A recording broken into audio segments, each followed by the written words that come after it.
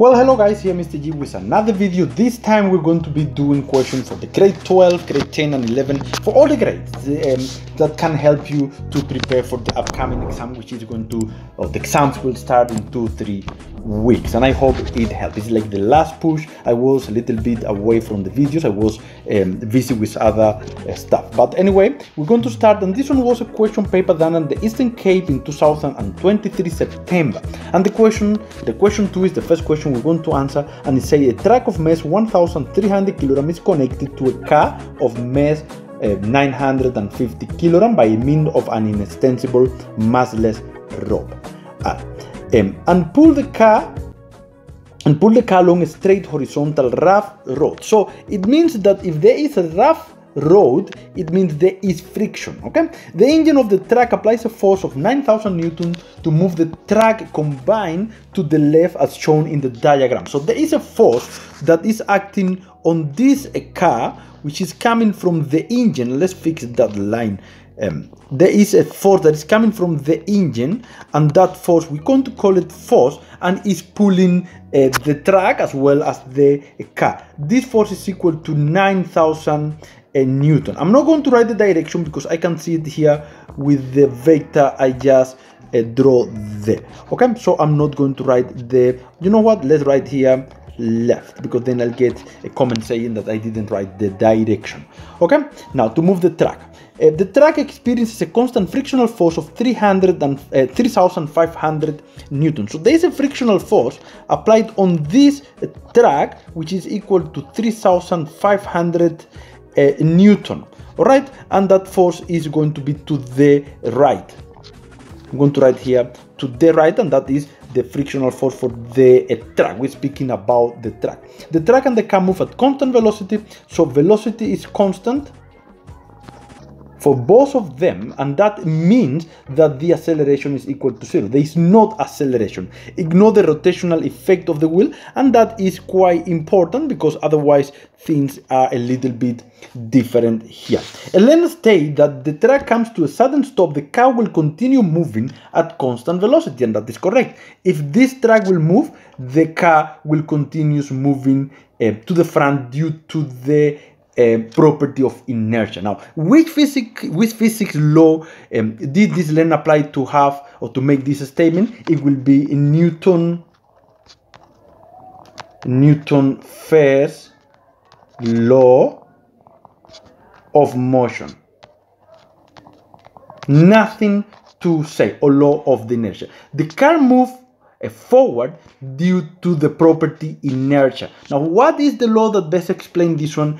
Is the law of inertia of Newton's first law. Say when an object, if an object, the objects continue in a state of moving at constant velocity or at rest unless an unbalanced force acting on it. So the car, the two of them were moving at constant velocity, the truck suddenly stopped, and then the car will continue moving in the previous state, which was the constant velocity. Okay, now draw a level free body diagram for all the forces acting on the truck. And something important here, which I mentioned previously, there are 5 marks for that one, and therefore there will be 5 forces, guys. It should be 5 forces. So let's draw this one real fast, and let's do it on this point here.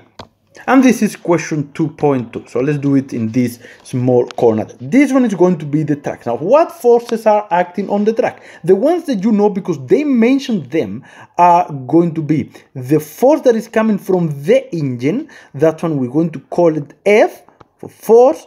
You can write applied force. I don't think that will be an issue there if you do that, but let's call it force. What are the forces you know? The friction. There is also friction pointing to the back. Okay, that is frictional force pointing to the back. Now, what other force are quite simple here? That is the normal. Remember, the normal is the force that the surface exerts on an object that is on it and is perpendicular to the surface. That is normal force. And there is also gravitational force or weight. I am going to write W for weight, and that is straight towards the center of the earth. In this case, will be pointing down. But there is still one more force, which is the force that the car exerts on the track through the rope. So that is the last force, and that is going to be called a tension. I'm going to call it tension, and I'm going to write it when I change the color just on top of the other one. That one I'm going to call it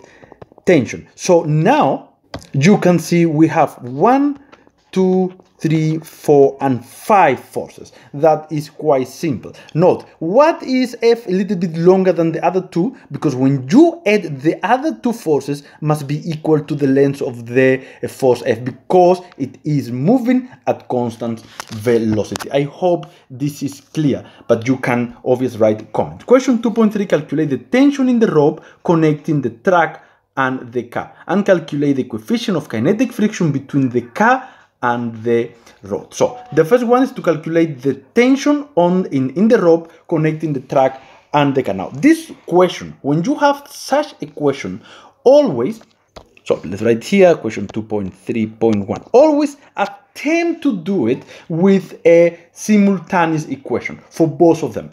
Now, it doesn't mean that you are going to have to use the simultaneous equation. It means that you may have to use it, okay? So let's start. We have two objects, so we are going to apply Newton's law to both of them. Let's move this number a little bit to the left. I'm going to save space here. So we are going to first of all work for the track, and I am going to write here for track.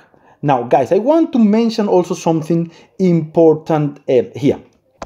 Something really important here. When you write an exam, remember you are not just writing for you. The people that are going to mark your exams need to understand what you answer. Otherwise, they will struggle and they may take away marks that you actually have because it's difficult to understand. So work as clear as you can. And I'm not speaking about a beautiful handwriting, because my handwriting is not that good, but organized so everyone can understand what is going on there. Now, for the track, and I'm going to apply Newton's first law.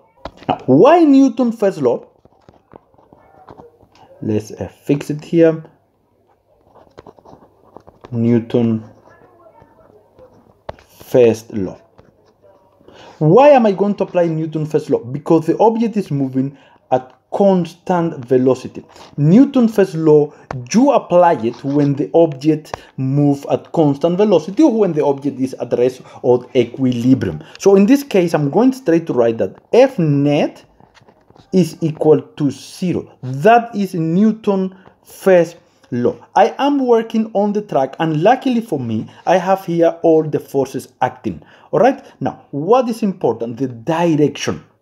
We have forces acting to the right. We have forces acting to the left. So we must select the direction. However, the object is moving to the left. So it is convenient to select left as positive. So I'm going to write left is positive. It means all the forces pointing to the left will be positive and all the forces pointing to the right will be negative. So we are coming here and we said what forces we have here. We have the force from the engine, which is positive, minus tension because it's pointing to the back, minus frictional force because it's pointing to the right, and I say left is positive, and all that is equal to 0. Now is the part when we are going to substitute what we have. What is the force is given to us? It is 9,000. There we go. How much is the tension? We are looking for it. And how much is the frictional force? It is going to be 3,500. So all that is equal to 0. If you rearrange, you get here that tension will be equal to 9,000 minus 3,500. And therefore, we get that the tension is going to be equal to 5,500 Newton. That is the answer for this question. Okay, I think I'm going quite low, but if there is any comment, please, I'll be more than pleased to help you. Question 2.3.2. Now, question 2.3.2 say calculate the coefficient of kinetic friction between the car and the road. So we are going to work for the car and the road for the car, what is going on to the car. So to do this one, we're going to a new page and we are going to start everything from that question. The first thing I'm going to do is the free body diagram for the car. So I'm going to write here for the car. So I get an idea of what is going on there. Now, what forces are acting on the car? Well, first of all, there is tension. There is tension pointing to the left. This is the force that the track is exerting on the car through the rope, okay? That is the tension. There is frictional force pointing to the right, and it must be more or less same length because it's moving at constant velocity. This is frictional force. There is normal force, and there is weight. So those are the forces acting on the car. Now, in this question, they ask to calculate the kinetic coefficient of friction. That is what they want. There is a formula: frictional force is equal to kinetic coefficient of friction multiplied by normal. If we apply this formula, which we can indeed apply, we have two unknowns there. Said a frictional force, we don't know how much is it, and normal force, we don't know how much is it. So we have to get both of them. Now, how are we going to get frictional force? We're going to apply Newton's first law to the car. So we're going to come here and we say, for the car, I'm going to write it only once, so I'm not going to rewrite for the car. I'm going to say F net is equal to 0. Why? Newton's first law. Why Newton's first law? The object is moving at constant velocity. What forces are acting there? I'm still going to say here left positive. All right? And let me highlight that part there. So if left is positive, what forces we have there? Tension minus frictional force, and that is equal to 0. All right, now tension, if we rearrange, is equal to frictional force. We're looking for friction. The tension, guys, we did calculate it previously in the first question. So the magnitude of the tension was the same. Therefore, frictional force is equal to 5,500 Newton. Okay, this is the magnitude of the frictional force. Right, this is magnitude. So please remember that one there. Okay, and now we have to calculate normal. Now, where is the normal? Guys, the normal is in the y-axis. So we are going to apply Newton's first law again in the y-axis. Be careful. I don't like when learners learn that normal force is equal to weight, because it is not like that. So I'm going to write here in y-axis. You do not have to write all this. All right, in the y-axis, F net is equal to 0. All right, what forces are acting there? There is normal and there is weight. They're pointing in different directions. So I am going to write here up positive just for control. And then we continue. It's equal to 0. Therefore, normal in this situation is equal to weight. In other words, it's equal to mg. And if we substitute, we have that the normal is equal to 950, which is the mass of the car, multiplied by 9,8. You get now the normal here. So the normal force will be 9,310 Newton. Okay, now that we have this one, we may come there back to the formula in which there is a kinetic coefficient of friction and substitute everything there. So we have here now, we're going to take this formula there. I'm going to rewrite it just in case somebody is or get lost somewhere. The frictional force is 5,500 equal to kinetic coefficient of friction multiplied by the normal, which is 9,310 Newton. And when you do calculate this one, you should get that the kinetic coefficient of friction will be equal to 0,59, not unit. Guys, this is the answer for this question. It's quite simple. You do not have to do it this way. You can write everything in one equation. I think it's better like this, so you make sure everything is there, okay? So the only question left is question 2.4. They say the rope between the track and the car suddenly breaks, like the learner spoke before in question 2.1. And the car continues to move to the left before coming to rest. So eventually will stop moving. Calculate the magnitude of the acceleration of the car after the rope breaks. So it's question 2.4. We have to calculate the acceleration of the car. I don't want to read, this is small space, so let's do it in the new page. So here we are, and this is question 2.4. 2.4. It's not difficult, guys. The free body diagram will be similar to the one we have here, just with slightly different. There won't be tension no more. So the only forces that will be acting on the car will be now the frictional force pointing to the right. There will be normal still, which we did calculate and does not change, and there is weight. Okay, these are the three forces acting on the car when the rope breaks. Now, in this case, we do have to apply Newton's second law because the object is accelerating. So now it's equal to mass multiplied by acceleration. What forces are acting on the x-axis? So there is now a frictional force, which is a negative frictional force because it's pointing to the right, is equal to mass multiplied by acceleration. And just in case, I'm going to write here left positive. Why left? Because the object is moving to the left. That is why frictional force is negative here.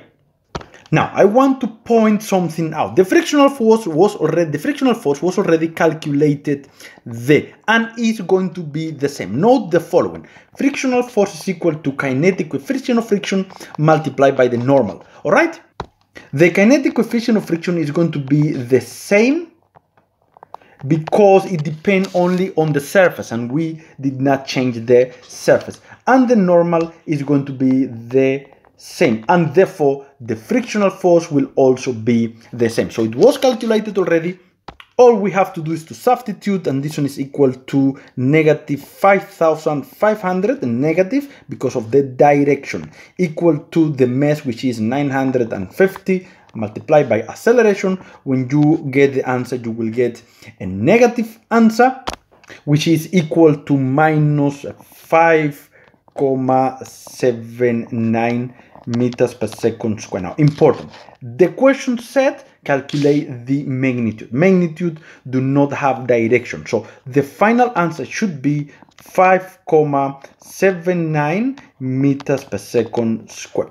This should be the final answer. Guys, we are done with question 2. I hope it helped. If it helped, please thumb up, don't be stingy. Thumb up, subscribe for the channel, write comments. I'll see you next time. Mr. G here.